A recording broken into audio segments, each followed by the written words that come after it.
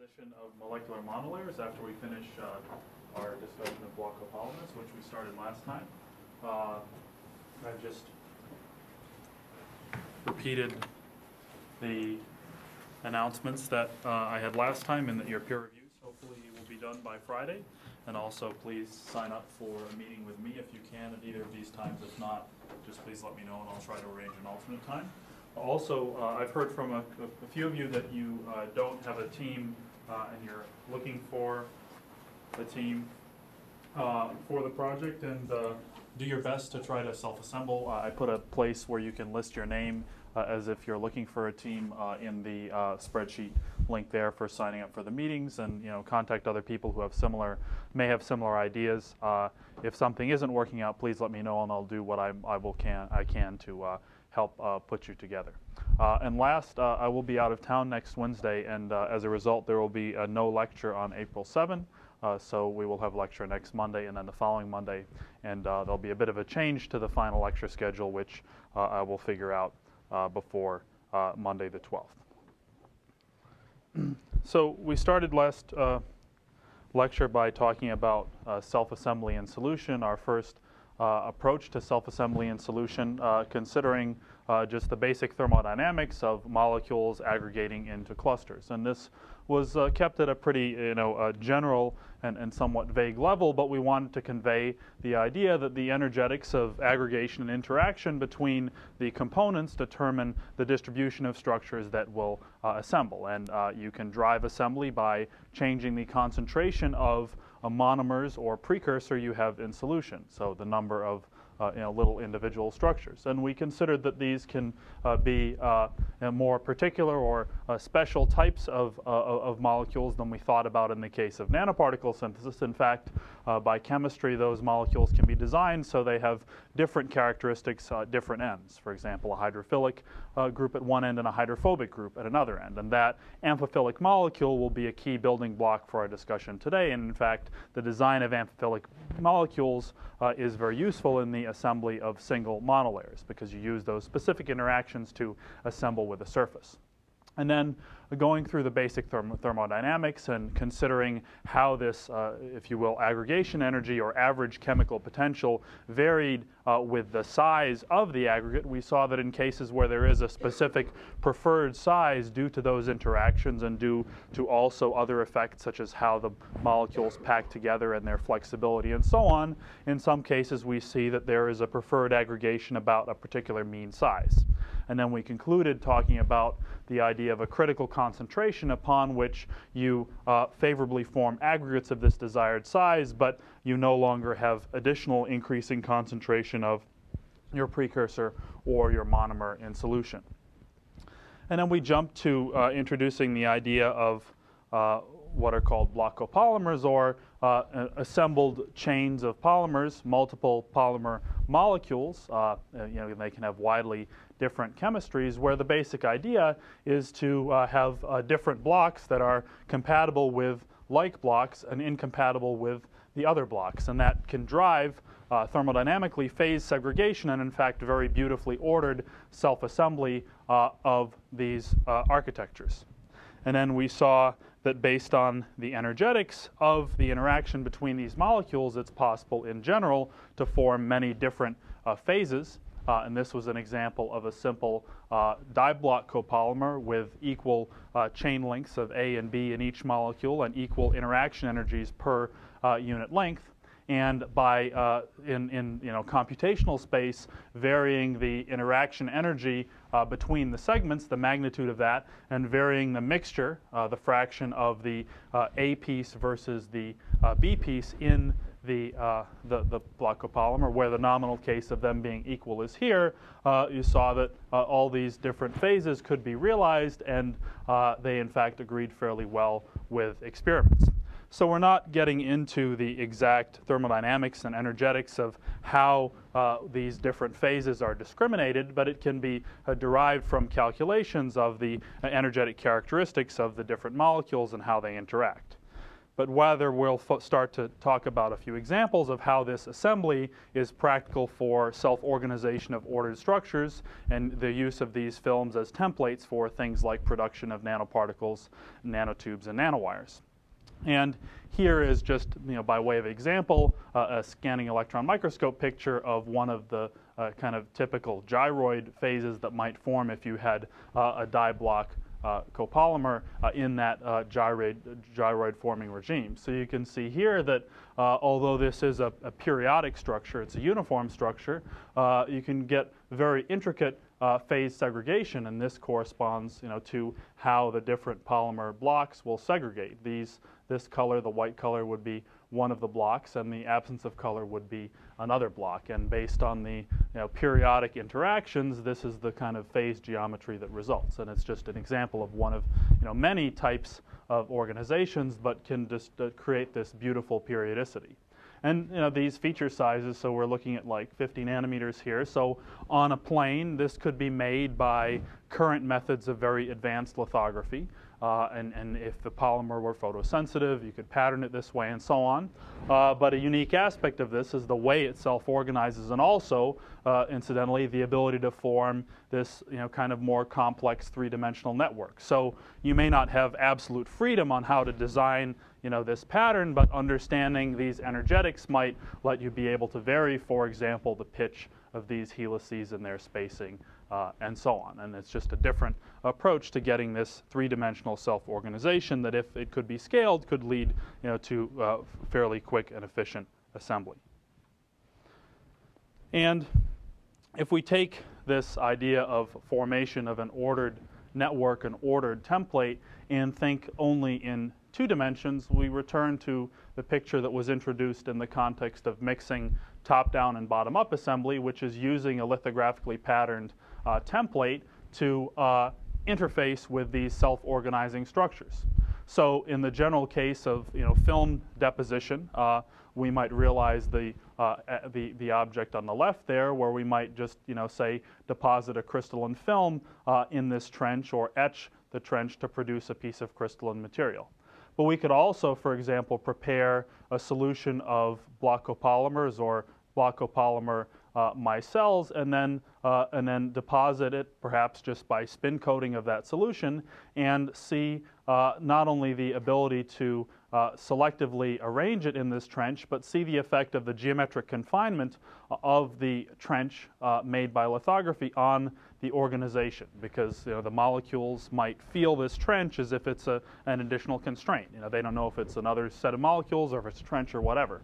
And other particles, as we'll start to see in Monday's lecture, could also be organized by this means.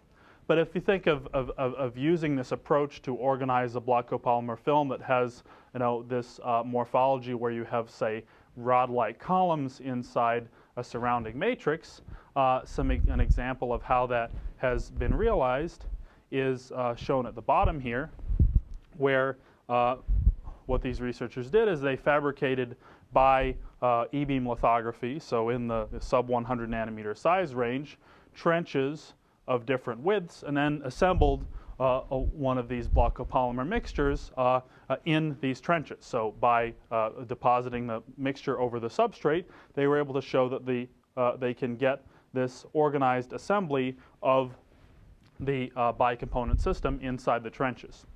And the plot on the right here is showing the number of rows of this organized two-dimensional lattice as a function of the width of the channel. And here they have it in units of the confinement width, which is just proportional to the native width of one of these dots, determined by the characteristics of the polymer. But what they see is that the system transitions abruptly from one discrete number of rows to another. In other words, if you have a channel that has a width in between the best fit width for 3 rows and 2 rows, you don't get, say, extra micelles hanging out as if they want to form half of an extra row, but you get this discrete transition between one fixed number of rows to another fixed number of rows, and so on. And another example of how these films can be used. This is from a different study than the previous one, but it's the same principle of organizing a block copolymer layer and using it to do another process, except now we're not necessarily in a trench, but now we're just in an area, a larger area, where we get this relatively ordered lattice. And here, what demonstration is shown here is the use of the micellar layer as an etch mask to eventually produce nanoscale dots of cobalt, which are useful for magnetic storage or for storage of, for storage of data using magnetic media. And I've listed just the same information that's in these figures up here with the small text of how the process proceeds. And these block copolymer layers can be designed so you have two polymers, right? One that is essentially these domes and one that is the space in between. And it can be designed so, well, say the one that's the spaces in between can be etched relatively selectively, say by a plasma or by a solvent, while leaving the dot piece there. And so what they do is they self-assemble the block copolymer layer and then etch it so the polymer in between the dots goes away, and then use these polymer dots as an etch mask for an underlying silicon dioxide layer. And all these layers are deposited before they assemble the block copolymer. And then, because the chemistry necessary to etch metals is much more aggressive than the chemistry, or less diverse, necessary to etch oxides, they then transfer the pattern established by the polymer, the block copolymer assembly, to the oxide layer, and then they use the oxide layer as a mask for etching of the underlying metals. And then they remove the oxide and remove the tungsten, and then they end up with these cobalt dots at the bottom. And it's not an exact kind of one-to-one correspondence, but you can generally see how the density and size of these eventual dots in the metal film relates to the density and size of the original dots in the starting block copolymer mask. And we have a scale of, I guess, about 200 nanometers here, so these dots are maybe 20 or 30 nanometers in size. So that's a pretty good result given their shape and given their distribution. And now, as another example, we can pick up on what was shown before in the use of these self-assembled micelles consisting of block copolymers to template nanoparticles, which can then be used as catalyst, for example, for growing nanotubes. So a different approach to using block copolymers to create an array of metal nanoparticles on a substrate is just what we saw before, where we use the tendency of these copolymers to form micelles in solution and to then load metal salt into them, and then create these kind of metal-containing cages, and then spin coat these micellar cages onto a substrate and take advantage of the ability to self-organize the block copolymer micelles into ordered lattices to then create ordered arrays of metal particles that don't come from etching using the block copolymer as an etch mask on the previous slide, but come from using this amount of metal that's been stored inside during the solution-based assembly process. And what is done is, after, in a more realistic schematic, after you've taken the substrate and spun on the micelle layer containing the iron salt, you really have these little nanoscale piles of polymer with the metal held inside. And then exposing that to a plasma treatment, in this case just an oxygen plasma, one can remove the polymer fairly effectively and leave the metal behind, because the metal will not be etched by the plasma nearly as aggressively as the polymer will be etched. And this is then an image taken by doing this assembly and etching process on a silicon nitride TEM grid, so just a thin membrane of silicon nitride that can be purchased commercially. And there we can see the array of metal particles that result from removal of the polymer by this process. And now they are, in fact, about 10 to 20 nanometers across and spaced by maybe 50 nanometers or so. And so the general idea of this process is that if you can control the block lengths in the polymer, you can then have a means of controlling the packing density of this film on your substrate. And if you control the size of that inner cage in the micelle and or the concentration of metal salt that you load into the micelle, then you change the particle size. And it turns out that works within a specific range given the details of the polymers and the loading process. But within that range, it's possible to independently specify the diameter of the particles and their spacing on the substrate.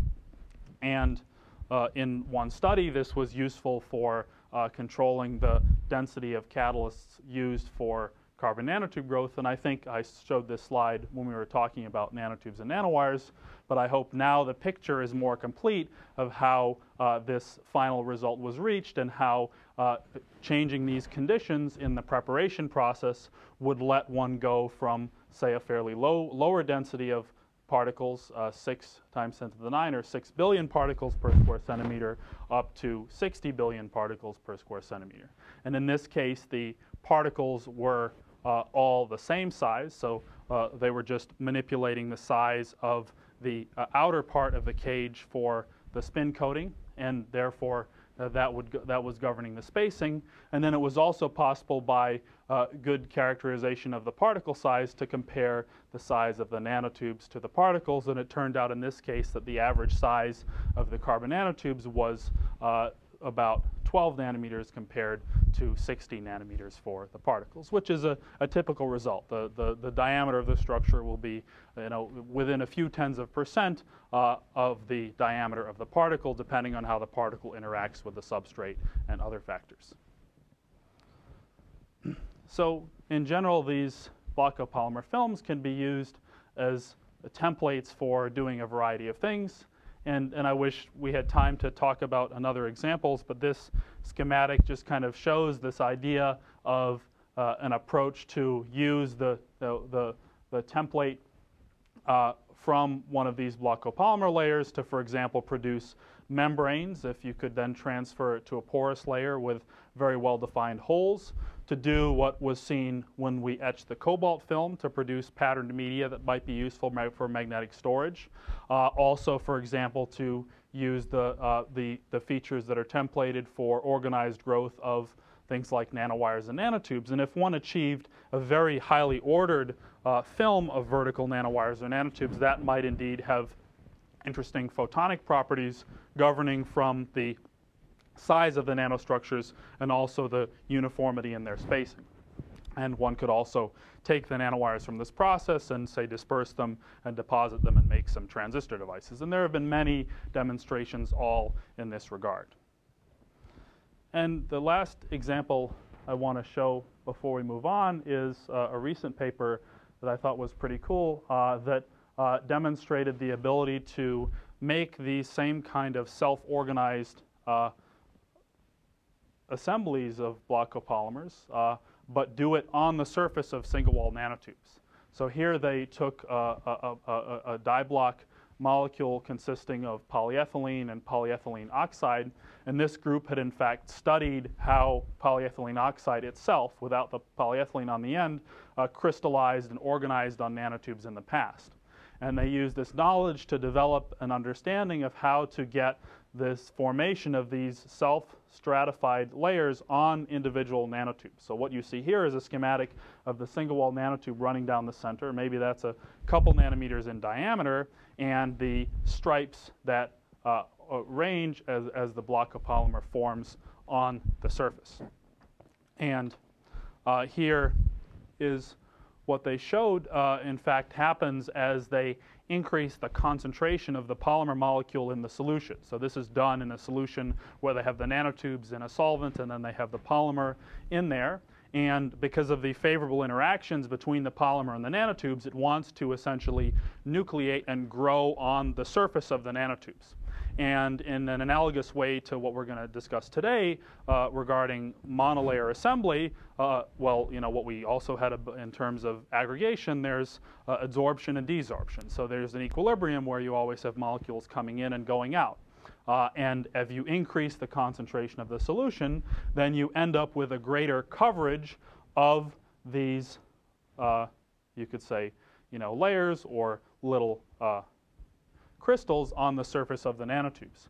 And so going from a low concentration to a higher concentration ends up with pretty full coverage of the organized block copolymer on the surface of the nanotubes. And the picture on the previous slide was just a low magnification of one of these cases where they had chosen the concentration to give this pretty full coverage. And they describe in the paper how it really is kind of like a nucleation and growth. At certain sites on the nanotube, you start forming the nucleus, and then afterward, the additional polymer molecules kind of assemble themselves with respect to this starting position. And there's adsorption and desorption and probably migration along the surface of the tube. And in the limiting case, when the concentration is too high, they mention that because there are so many molecules trying to arrive at the surface of the nanotube, there's not enough time for them to organize well enough, and you end up with some small areas that are ordered and other areas that are disordered. Did you have a question? Does the quality of the tube have any effect? I imagine it does, but they didn't study that. I think it could be very interesting to do this study with chirally separated tubes. I think they would probably, in general, it would have an effect with some molecules and not other molecules. I think the work that was done by DuPont several years ago on DNA interactions with nanotubes of different chirality suggests that would be quite possible. And in spite of this thing of changing the concentration, changing the packing, it's the inherent characteristics of these blocks that dictate the periodicity of the layers, and they quantified the period as being fairly monodispersed, so about 12 nanometers with a standard deviation of about 1 nanometer. And the last demonstration they did was, toward an application, they could also now functionalize gold nanoparticles, so the gold nanoparticles would interact with the yellow part of the assembly here, and then we're able to attach gold nanoparticles to specific domains, and then you end up with these superstructures that are single-walled nanotubes with the stratified polymer layers where you've attached gold nanoparticles selectively at the locations of only one of the polymers. And you can see here it's not perfect. Some have 3, some have 2, some have more. There are some extra particles hanging out, but certainly as seen in the close-up magnification, the concept was demonstrated, and there's basically no gold in the spaces where you have the polymer that doesn't have affinity to the functionalized particle. And there's much more work on creating more complex architectures, and it's pretty interesting the odd and funny geometries that can be achieved just based on this thermodynamic equilibrium. And of course, as you create longer molecules or use different numbers of molecules, it's possible to achieve a fairly complex order. And incidentally, there's also been a lot of work, and there is a lot of work on understanding these kind of interpenetrating and 3D morphologies for things like energy transport and solar cells and electrochemical storage, and the general idea that if you want to have some energetic process happening between 2 materials or 2 electrodes, it's of interest to understand how to make those electrodes interpenetrate to achieve a lot of interfacial area and the right type of molecular and physical contact to get the device to work right. And block copolymers are one material and approach that's used as a kind of Lego in those sorts of processes. So finishing up this lets us move on to discussion of the self-assembly of monolayers, and we went kind of from a different approach in assembly of clusters or spherical things to assembly of those clusters on surfaces by block copolymer self-assembly. And now we're going to take, in the rest of today's lecture, a different perspective and think about now assembling monolayers or single layers and then later multilayers of individual amphiphilic molecules on substrates. So each of these rods is meant to be a molecule that self-organizes due to the characteristics of interactions and the chemistry of the system into a self-assembled monolayer. And that will let us build some knowledge to then, on Monday, start talking about 3-dimensional assembly via multilayers and via crystal formation. And just as we had for the processes of aggregation and solution, this will also be a reversible process where the growth of a highly ordered layer doesn't happen instantly, nor does it happen by formation of a very highly ordered nucleus and then perfect docking of all the subsequent molecules. There is, adjustment and correction of errors as the molecules assemble, and that is essential to achieving highly ordered systems. So we're going to define a monolayer, as you might guess, as a single two-dimensional layer of molecules on a surface. And in that sense, it doesn't matter if our molecules are big or small, but a monolayer is a single layer. And that's actually the definition taken from the International Union of Pure and Applied Chemistry. And if we want to say, like, dimensionally what our preferred bound between two-dimensional and three-dimensional, I'll say that that I like to think of a two-dimensional layer as something that has maybe less than 10 nanometers thickness. So if it's a film, or if it's if an assembly of molecules, something in that size range would be generally two-dimensional, and beyond that would be thinking of things that have also some architecture in the third dimension.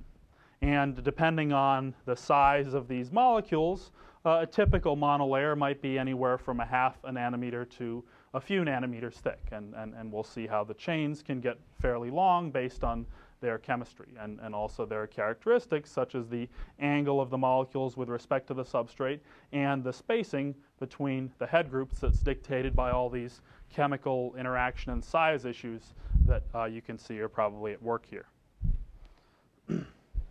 So then formally today we're going to address two topics. First, we'll talk about formation of these self-assembled monolayers, and then we'll talk about deposition of self-assembled monolayers by a particular method that was invented actually maybe over 100 years ago called the Langmuir-Blodgett method. And that's a way to get highly organized monolayers on substrates by first organizing the molecules on the surface of a liquid solution. So the papers that I've posted, one is from a company called Assemblon that sells amphiphilic molecules for the purpose of preparation of self-assembled monolayers. And their website's pretty cool if you wanted to look at their molecules. It's called The General Introduction to Self-Assembled Monolayers.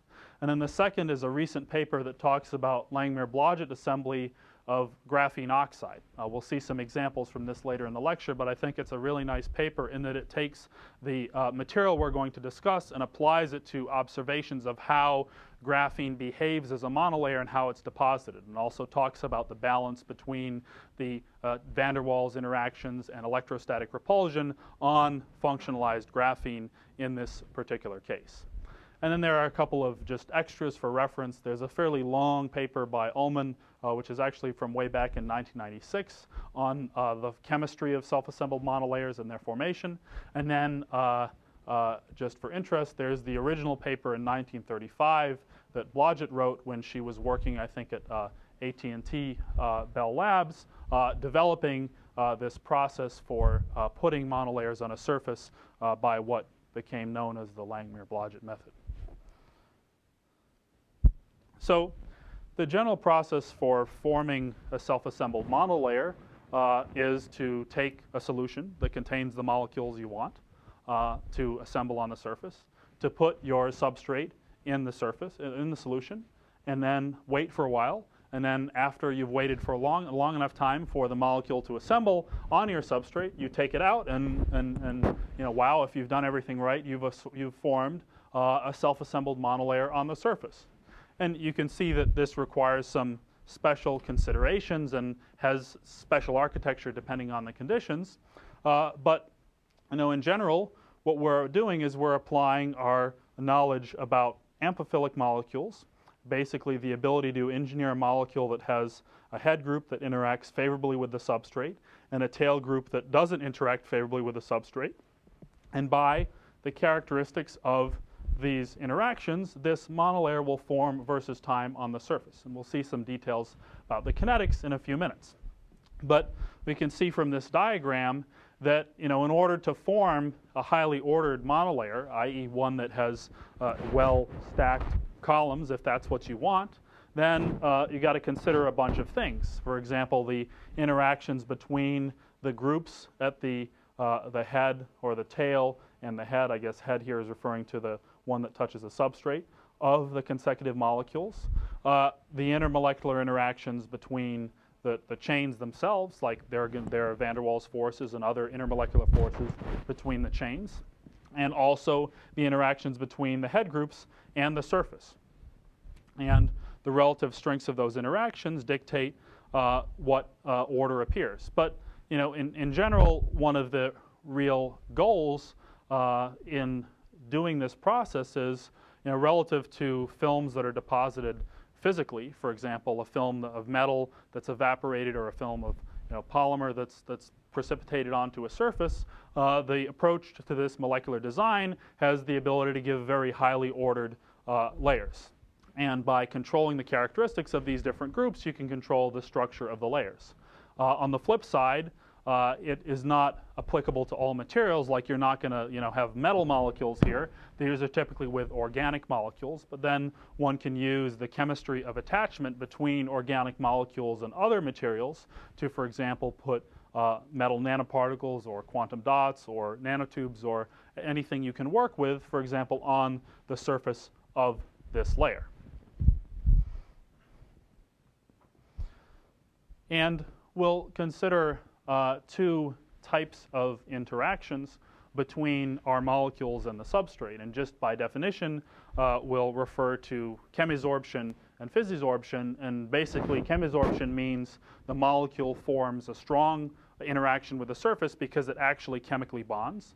And in the case of physisorption, there's no chemical bond, but the molecule is attaching or staying at the substrate because of van der Waals forces and possibly other intermolecular interactions. And the difference between the two is kind of a trade-off, because if you have a chemical bond and a chemical interaction, then you could say the adhesion between your molecule and the substrate is going to be very strong. But also in the assembly process, the reversibility is lower, because the activation energy to reverse a chemical bond and then reform it is much higher, and therefore the conditions for forming a highly ordered chemisorbed monolayer will be different than ones for forming a physisorbed monolayer. And in the case of a non-bonded monolayer, then the adhesion of the layer to the surface would be weaker, but you'd be able to take advantage of more reversibility in letting the monolayer anneal itself under the formation conditions to form a highly ordered structure. And this is kind of more of a dynamic process in kinetic equilibrium, and this is one that is less reversible, and kind of the molecules come down and stick if the bond forms upon contact. And so a real core of this topic and of the effectiveness of this technique is the design of the molecules to be amphiphilic. So, for example, like we've said all along, a classic example is the use of a molecule that has a hydrophilic group at one end and has a hydrophobic tail. So, because this looks like a head, we'll call this the head, and we'll call this whole bit the tail. I guess in some cases you might have a separate group here which is specifically more hydrophobic, but if this is the general case of just a long hydrocarbon chain, then this would all be a hydrophobic tail. And a hydrophilic thing, something that has the OH group, would want to associate itself with water molecules, hence it's hydrophilic. And one of the most classic and versatile examples of self-assembled molecules or self-assembled monolayers is assembling specific amphiphilic molecules onto gold. And these molecules are called alkane thiols, alkane thiols because they have an alkane chain, basically just a hydrocarbon backbone, so one that's hydrophobic. And then they have a terminal group that has a sulfur on it, and it turns out that sulfur bonds very strongly to gold, interacts very strongly to gold. So it's very straightforward to assemble this monolayer on gold due to the interaction between sulfur and gold. And then another aspect of this is by changing the head group, then you can decide what other thing you can interact with the self-assembled monolayer. So you can take the generic chemistry of a gold surface and one specific linker that assembles well onto the gold surface, and then use this as kind of a bracket to attach another molecule that will then interact with something else in a more versatile fashion. And I think this came from the company, and what a lot of their business is selling different alkane thiols that are used for particular chemistries, which then derivatize themselves for attachment to a gold surface. And this has been, you could say, you know, the interest in this has really exploded with things like nanoparticle chemistries, because now gold nanoparticles can be used as anchors for a lot of different molecules, and characteristics of the gold nanoparticles, particularly their plasmon resonance, can be used as sensors. So if you have a chemical assembly that is attached to this gold particle, and then you can detect the presence of the gold particle, for example, optically, that's a versatile tool that can be used for a lot of different things. And in general, the configuration between the molecules and the surface is going to be a balance between a number of characteristics, particularly the strength at which the tail group here bonds with the surface, and the strength of interaction between the chains, and that can determine how ordered the layer is and how it forms. And one classic example of that is how these long chain molecules, in this case it's meant to represent a fatty acid molecule that has a negatively charged oxygen at the end, would interact differently on different surfaces. And this comes from Ullman's paper, and he talks about how if you have, for example, a silver oxide surface versus an aluminum oxide surface, the coordination of the substrate interacts with the head group differently. And this is kind of looks like a branched, a Y junction at the bottom, and just like you would think of this, physically sitting on the table, if it's only going to bond with one molecule, then the monolayer forms in this vertically organized fashion. But if it bonds with both of these molecules, then in this case the molecules tilt, and you form this tilted layer. You could say if you had some way to really crank up the interactions between the chains so they really wanted to be parallel in this fashion, then maybe one could overcome this tendency for the molecule to flip over. But it's these two cases of the balance between the chain-chain interactions and the interactions with the substrate that on these two different surfaces give different characteristics of the monolayer. And another particularly widely used example of self-assembled monolayers is the formation of monolayers on semiconductor surfaces. And, for example, the use of molecules with siloxane groups on the end will bond very strongly, for example, to silicon or silicon oxide or other types of semiconductors. And this is a case where you get very strong bonds, but the interaction is not very reversible, so you might form small, very ordered domains, but will not form monolayers with very strong long-range order, unless, for example, the conditions were very slow, so the crystals nucleated very slowly. When crystals, I'm talking about the domains of the monolayer, and it formed things very slowly and carefully rather than bombarding the substrate with the molecules that are going to attach. So if we think for a moment about the kinetics of how these monolayers assemble, as in a general picture, what goes on when the substrate is inside the beaker here, thinking this is meant to represent a gold substrate, here are amphiphiles, and here's the walls of the beaker, there's this process by which you go from having a few molecules in contact to the surface to having a very highly ordered monolayer, which by the adsorption and desorption has essentially annealed itself. Certainly you don't very quickly form such a highly ordered structure, and by working back from the end, knowing that these interactions with the chains are important between chains, if there are no chains to support a certain molecule, it's going to be more prone to flopping around and maybe laying down for a while on the surface. So in one general picture of how a monolayer self-assembles, we're going 1, 2, 3, 4 like this. First, when the substrate is submerged, if we think of these molecules as rods, in the first case, some molecules stick, and some stick this way, and some start laying down, and they're generally moving around a bit and leaving and coming in.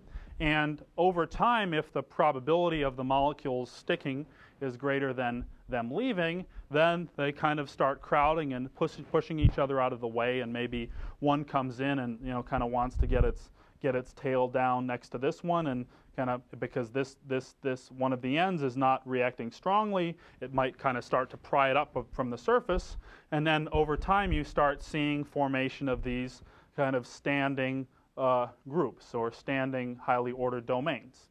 And then if this process proceeds over the substrate, it's very analogous to nucleation and growth as we thought of before. And eventually, if the conditions are correct, you end up with a fairly well-ordered monolayer that has a high fraction of molecules that are standing in the appropriate configuration. And certainly in this case, you would say that because the sides of the chains have a favorable interaction, more so with one another than with the substrate, then if the molecules come in the right place, it's favorable for these to stand up and be happier when they're standing all together. And this picture is not perfect over the whole substrate. You end up with fairly larger, depending on the conditions, could be 100 nanometers, could be bigger, could be less, domains where you have the molecules standing in a well-packed fashion. And then just like you would see a grain boundary in a crystal, there's a boundary, and then you would have another domain. And we'll see a picture of that later. And this table just shows an example of some of the chemistries that are used to associate with different surfaces. In the cases of gold, there's often bonding of a formation of a sulfide bond to gold. And in the cases of glass and silica, often siloxanes are used. And you could go down the table, and just like you saw for chemical etching, there's a lot of literature that can tell you standard chemistries that are used to functionalize different surfaces with different monolayers. And this, in fact, is very useful for if you have a microfabricated device and want to attach, say, form a layer of nanoparticles on the surface. It may not be good enough to just kind of spin coat them and hope they stick there. If you have a self-assembled layer on the surface that has a good interaction with particles, and say those are gold nanoparticles, you could functionalize your starting substrate with a self-assembled monolayer that has that thiol head group and is sticking up. And then if you put gold nanoparticles on the surface, you can use this self-assembled monolayer interaction to bond the gold particles to the top of the monolayer. And these chemistries are fairly well documented and becoming even more documented, also with relevance to biological things in addition to more physical things. So there is one little bit of kinetics that I want to go over, and this just talks basically about how the monolayers form and how they adsorb on the surface. And this is called the Langmuir isotherm, and it's been around for a while, and it makes some very simplifying assumptions of the system. But if we, for example, imagine that our substrate is a kind of grid of docking places for molecules. So say our substrate can be broken down into all these little sites, and a molecule will fit in one site. So we'll call this an adsorption site. Say it fits one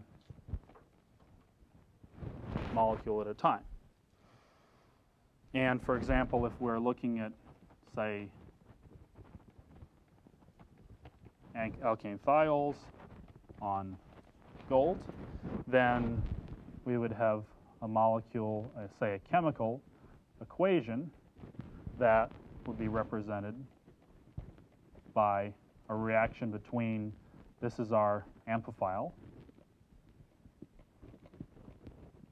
and the R is the alkane chain, the chain of alkyl groups, and then the SH is just our sulfur with the hydrogen on it. And then when these molecules interact with the surface, because these are going to actually bond with the surface, we would end up with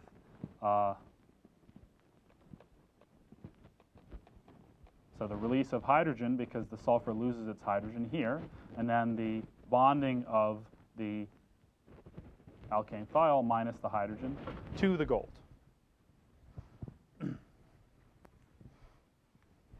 And what we're going to do from now on isn't going to specifically relate to this chemistry, but that's a picture of the kind of exchange that happens in a general interaction. So now if we step back a second and we say that we have some, molecule A that's coming in, and say it docks in this place, then it'll have some interaction with the surface. So say between A and the surface. So then we kind of have a reaction from A to an interaction between A and the surface.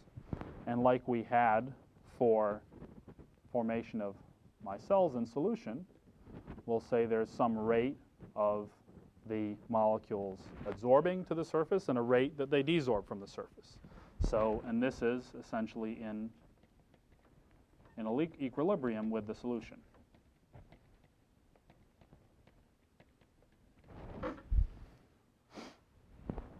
So if we make some definitions here, that we say theta is the percentage or the fraction of the sites on the surface that are occupied. And if we say that C is our concentration of A, our monomer or our amphiphile in the solution.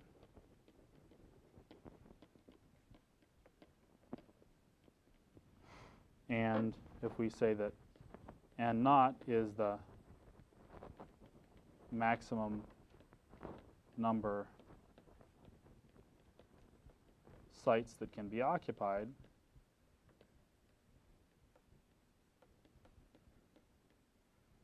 we can then write a simple equation that just lets us predict the rate of change in theta, the coverage versus time. So then we can say that d theta dt is just equal to the rate of absorption minus the rate of desorption.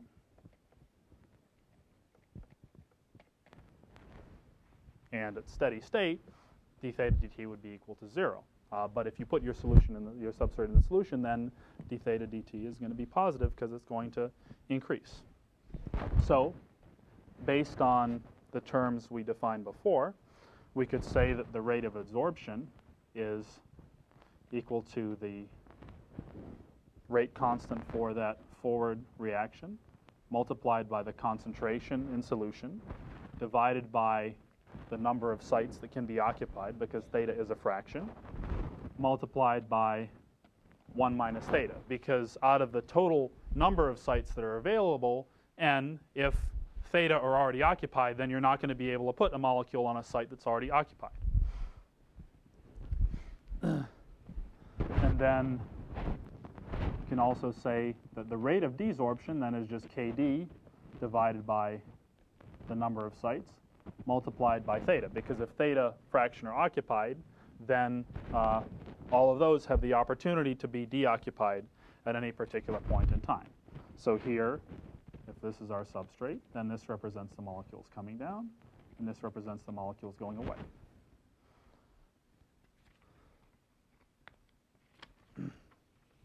So we're not going to solve this equation. It can be solved as a simple differential equation just by separating the variables.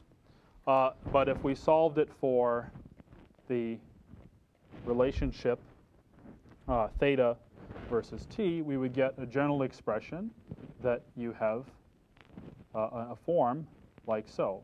Theta is equal to a constant a multiplied by the quantity 1 to the e to the minus another constant b multiplied by time. And then a and b depend on Ka, Kd, and the concentration.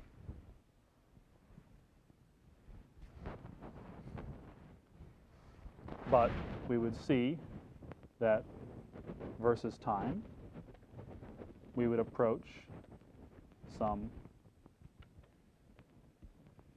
steady value where the initial rate is proportional to the rate of adsorption, and over time you reach a steady coverage that is related to the final balance, or the time at which the adsorption and desorption balance. And this theory would tell you this. And in actuality, if you're able to monitor the adsorption of molecules on the surface, you would see that, maybe if you had a really precise measurement, there might be some oscillation or some fluctuation. Of course, because of measurement noise, but here because there are other things happening, like as the monolayer is kind of crystallizing, maybe there's some frustration between the domains, but in general, as it gets tightly packed, it would saturate like so. And without getting into the details, if we took the full form of this expression and we evaluated it as time gets very large, then we would have the relationship that the final fraction occupied is a simple function of the concentration divided by the concentration plus a capital K, which is the rate of desorption divided by the rate of adsorption. And what we see in this plot at the bottom right is a plot for the steady state coverage as the pressure or concentration changes. This model assumes a very specific or a very general case where we could be talking about a gas where there's just one gas in the system and we're changing the pressure and that's the concentration, or we're liquid where we just have this simple case of a single component. And it also assumes there's one step involved in the adsorption and so on. So it's a very simple model. But it says that the coverage, the steady state coverage increases as the concentration or pressure of our environment increases. And then varying this ratio of the Ka versus Kd, so basically how reversible the interaction between the molecule and the surface is, changes this steady state value at a particular pressure. So you can imagine if we increase the ratio, if we make the molecule stickier, this would move these curves up, and this can happen by decreasing the temperature, so making like thermally activated reversal more likely, and increasing the binding energy. Sorry, this should be increasing and not decreasing. If you have a stronger binding between the molecule and the substrate, then this ratio is going to be higher. So that's just a basic idea of the types of kinetics and trends that would be observed. And if you wanted to have full coverage, you want to, wait for a long enough time, and you want to have a sufficient concentration such that the equilibrium loading of molecules on your surface is going to be high. And perhaps you would see trade-offs between the amount of order you would get and the eventual steady state coverage that you could achieve. And another kind of corollary that doesn't really relate to self-assembly is that if you took this simple theory and assumed that you had a perfect sticking, so the molecules arrived and they stuck, and you were working with a gas under standard conditions, you could derive that the time that it would take a monolayer to form would be very, very, very fast. And this actually applies, for example, to formation of oxide layers on clean silicon. So as you may know, if you clean a silicon wafer by, say, dipping it in hydrofluoric acid, which etches oxide, and you take it out into the air, often the goal of that etching process is to clean the surface to remove all the oxide. But it turns out that, in fact, very thin layers of oxides on silicon and on metals form very quickly because of the tendency of the surface to oxidize. And incidentally, some measurements done in Stanford's fab a number of years ago, they actually measured the growth rate of SiO2 on a clean silicon wafer as a function of time. And if you looked at a different version of this plot, you would see that a layer of native oxide, something that is less than a nanometer, in fact forms almost instantly. But then due to the characteristics of diffusion limited growth, it takes several days to even form a layer that's about 10 nanometers thick. So if you have a silicon wafer sitting in ambient, you form about a 10 nanometer layer of oxide over a very, very long time, but you form the first nanometer within often less than a minute or the first few seconds. So there are many examples of how monolayers form and how they interact with the substrate. And in some cases, you can actually have kind of packing or periodic interactions between your monolayer molecules and your substrate. So there are some cases, for example, when you have gold and certain thiols, that you actually get two-dimensional order of the monolayer with respect to the lattice of the gold, and that's because of essentially the packed lattice constant of the monolayer in 2 dimensions matching with the arrangement of the gold on the substrate. And as you might imagine, it's also possible to repeat these processes if you repeat them in chemistries that can attach one layer to another. And you can, for example, do this kind of siloxane bonding to a hydroxyl terminated surface and then build one layer, and then can do subsequent chemical treatments to stack monolayers one after another after another. And this is kind of a way to start to build a 3-dimensional assembly, but in this case you're just making a silicon-containing organic film, and this plot shows, with respect to this chemistry, just the thickness of the total film as a function of the number of layers. And the important thing here is just that this trend is roughly linear, so each time you're adding another monolayer on the surface, you're adding a fairly small amount of thickness. And here, these chains are probably quite long as we think of molecules, because after about 20 layers we have 600 angstroms or 60 nanometers, so it means that each of these is about 3 nanometers in length.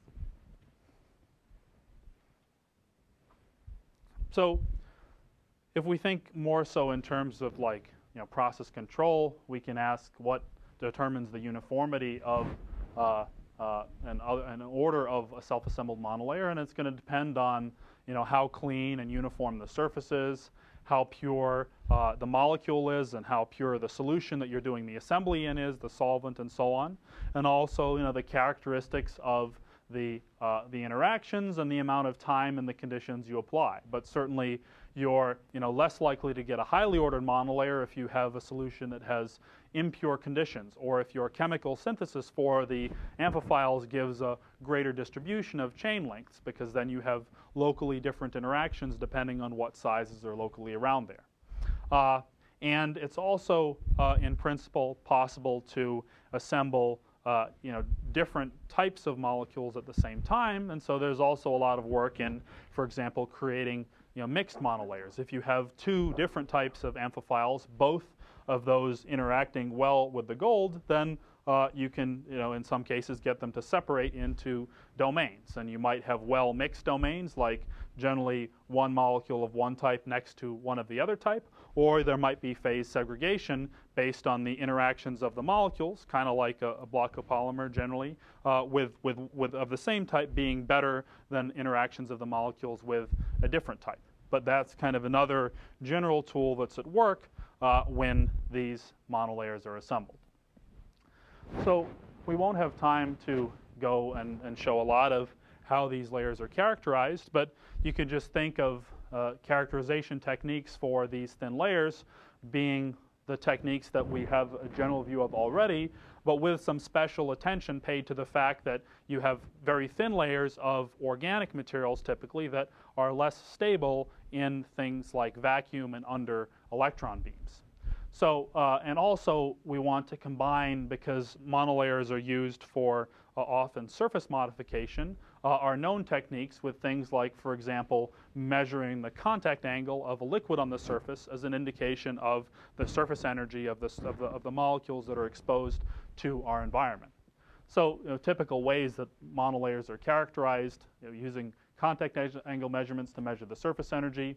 There's a technique called ellipsometry, which basically uses light brought at a grazing incidence to obtain a very precise measure of the thickness. This is used for self-assembled monolayers and very thin polymer films. And if you want to get a really good idea of the morphology of your layer, using STM or AFM is probably the most popular way to do it, because these scanning probe techniques can tolerate organic substrates, don't require conductivity, and so on, you can obtain measurements of the texture of the layer, assuming the conditions are not aggressive enough to actually damage the layer. But you can see, for example, grain boundaries and so on.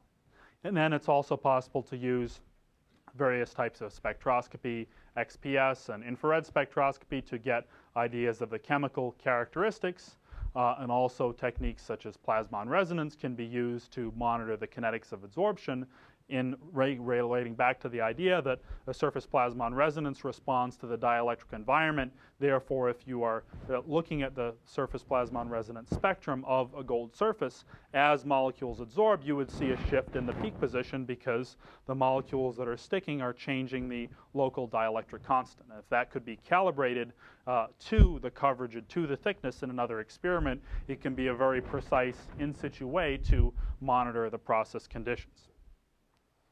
And here is just one example of scanning tunneling microscope images of the separation of domains in a mixed monolayer. So in this case, the researchers were assembling two types of molecules from solution, and I don't know, unfortunately, what these molecules were.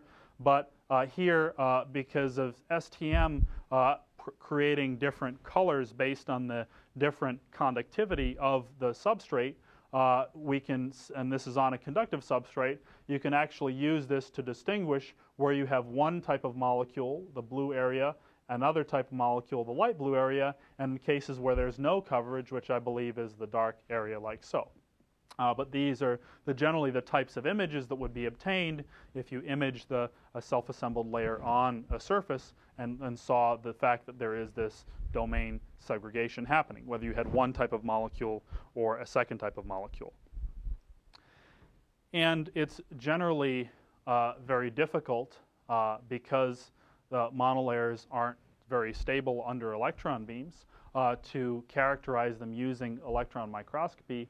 But it turns out there was a paper just recently that talked about the use of particular conditions and particular grids, in this fact using graphene as a support material, to obtain images of assembled citrate layers. Citrate is just an organic molecule on the surface of a gold nanoparticle. So all I want to say here is that by getting these conditions right, and by, in fact, subtracting the background from the gold particle and the background intensity from the grid, they were able to get an idea of the vertical packing of multiple monolayers away from the surface of this molecule.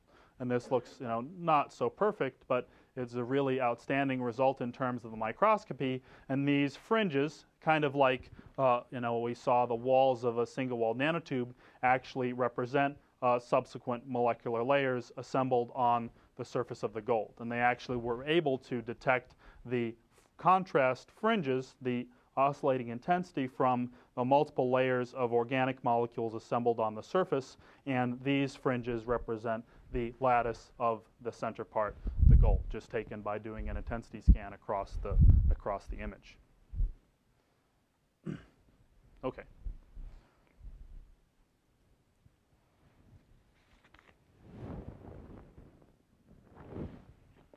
So we have about 15 minutes to go, and I'll get started talking about the second method of monolayer assembly, which in some ways builds upon the first method. And what it's called is the Langmuir-Blodgett method, because it was developed at GE, I guess I said Bell Labs earlier by mistake, about almost 100 years ago by Irving Langmuir and Catherine Blodgett. And how this process works is it has two main steps. First, you assemble a monolayer of molecules on a liquid surface.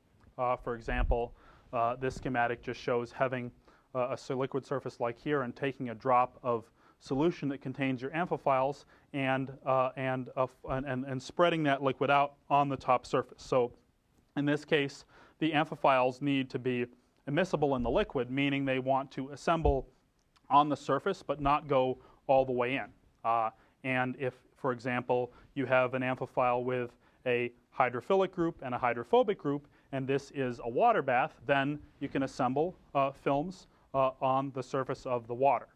And then the second step is taking a substrate and drawing it through the surface of the liquid under controlled conditions so you actually pick up the molecule and deposit it on the surface. And if, for example, by deforming the meniscus, you bring the molecule in close contact with the substrate, and by having good interactions between the molecule and the substrate, you can form very well-ordered monolayers by this technique. So you take advantage of the ability to organize films on the surface of a liquid with the ability to mechanically draw the substrate out. And this drawing can be done one time, another time if you're then matching like groups to like groups. And there's a lot of versatility in this as a multi-layer method, just as the formation of self-assembled layers by adsorption is.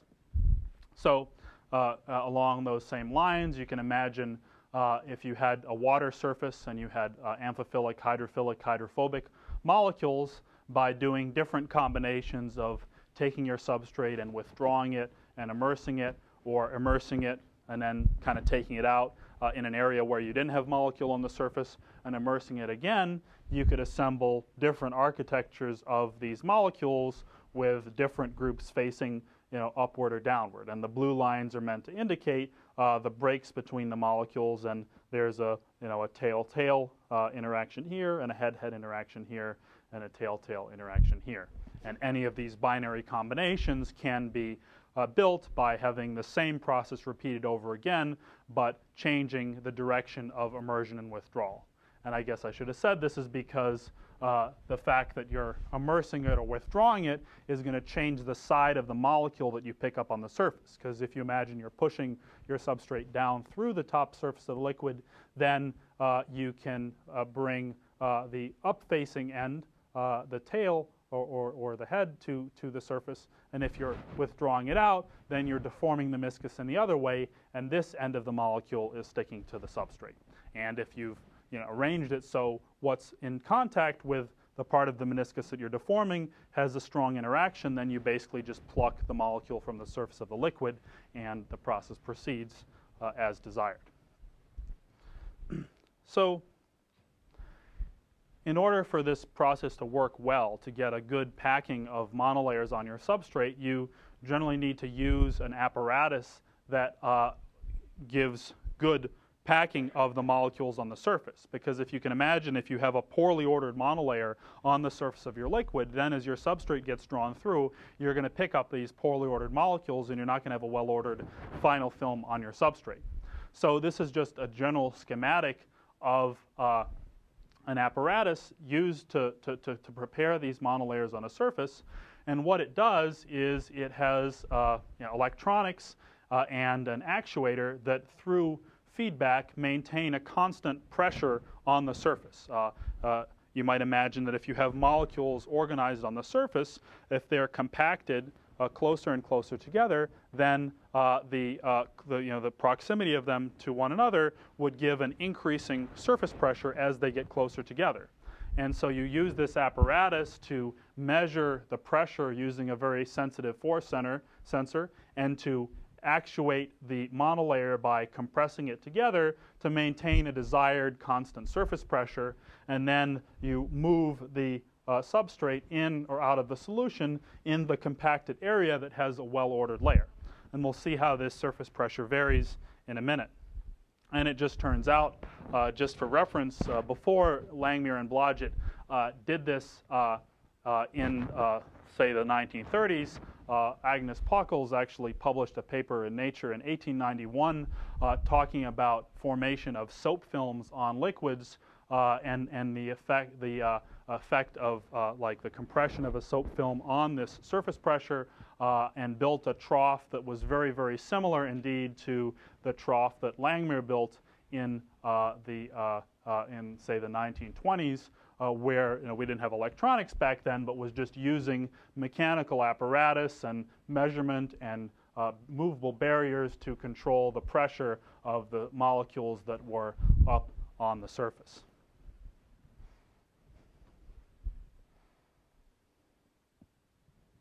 So how this is typically done today is using an automated apparatus, and this is one made by KSV. That's a company that sells a lot of systems for doing LB Langmuir-Blodgett deposition, and it has a bath like so, and it has all the electronics to control the surface pressure as desired, and it typically has a manipulator that holds a wafer. That's the substrate for deposition, and it can, for example, bring the wafer into solution, and then you could bring it back out here if you wanted.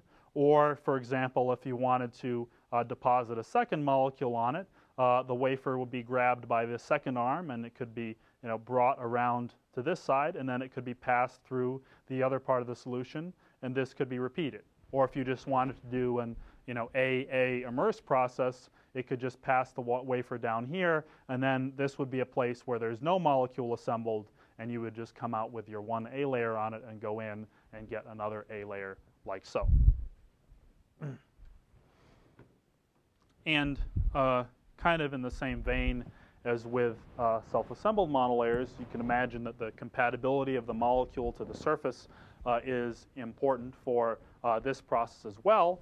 And in fact, if we look in more schematic detail at how these molecules behave on the surface, there's kind of an analog to like bonding a monolayer on a solid substrate, in that if you have a hydrophilic end group on your amphiphilic molecule here, the end group that likes the water actually gets pulled down by a very, very small distance beneath the surface. And then if you have many molecules packed, they're just all slightly submerged. But and this probably pulls like a little bit of the hydrophobic tail down, but the most of the hydrophobic tail is actually sticking above the surface. And in order to have good formation of this monolayer on the liquid surface, you kind of want to balance the strengths of the interactions between the hydrophilic group and the water, and the strengths of interactions between the chains. So the chemical compositions aren't important here, but for example, if there are no interactions between the end of the molecule and the surface, so in this case things with hydrocarbon ends that don't interact well with water, then you wouldn't form a film on the surface of the liquid. If you have cases where you have strongly hydrophilic ends, then you can get a good formation of a layer on the surface.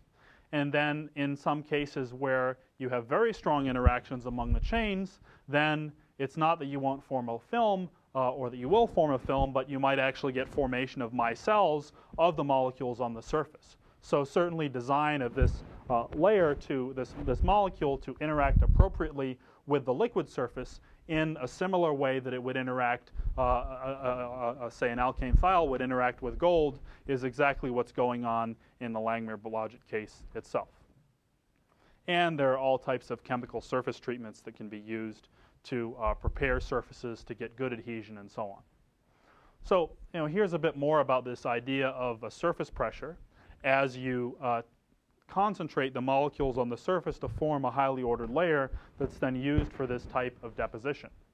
So imagine now this terminology that this monolayer is like a two-dimensional gas, or it's a bunch of molecules that are being compressed, and as they're being compressed, they're exerting a higher pressure on the mechanism used for compression. And this kind of schematically shows that as the monolayer is compacted, you get higher and higher order.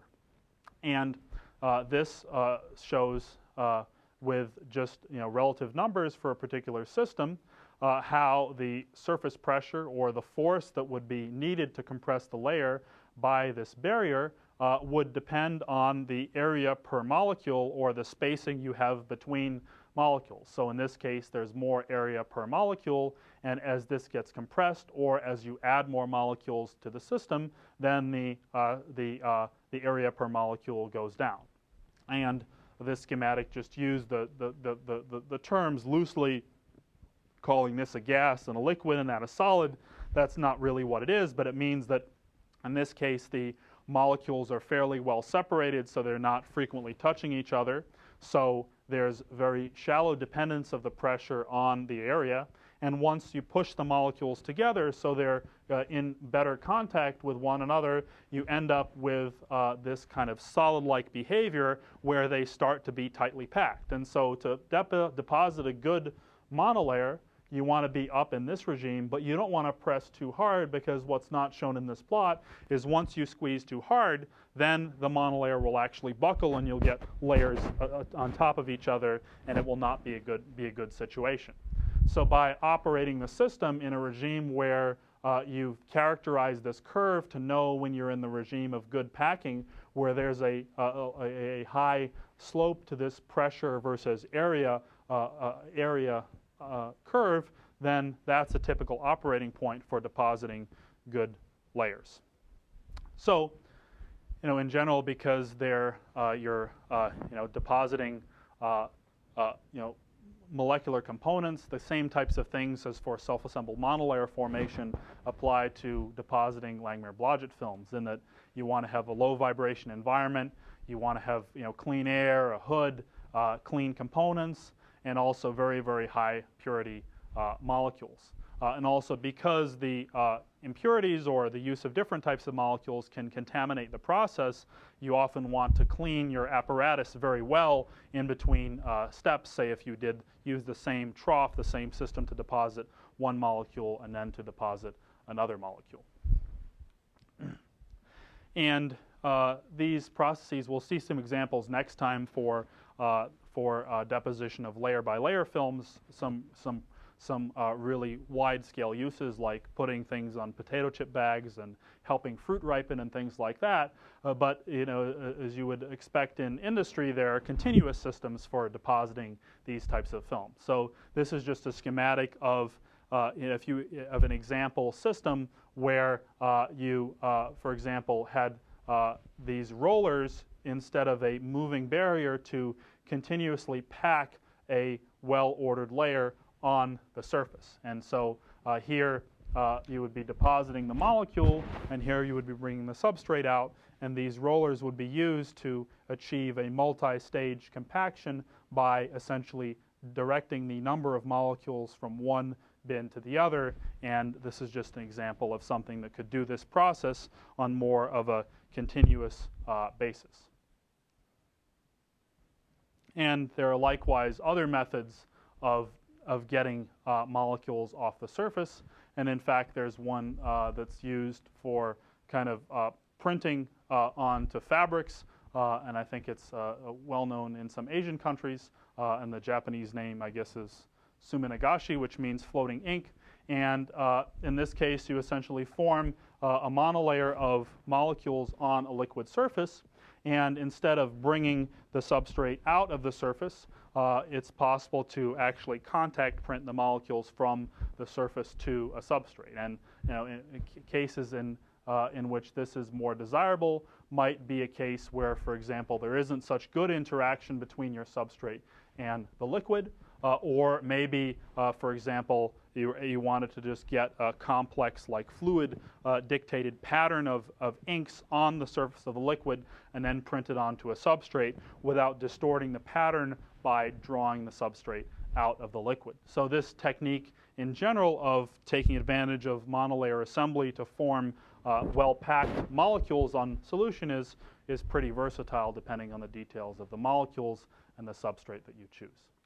So we've run out of time for today, so then next time I'll just summarize with the two examples that I wanted to show, in fact, using these similar techniques to organize nanowires on the surface of a fluid, and to also organize films of graphene and deposit those to make some electronic devices.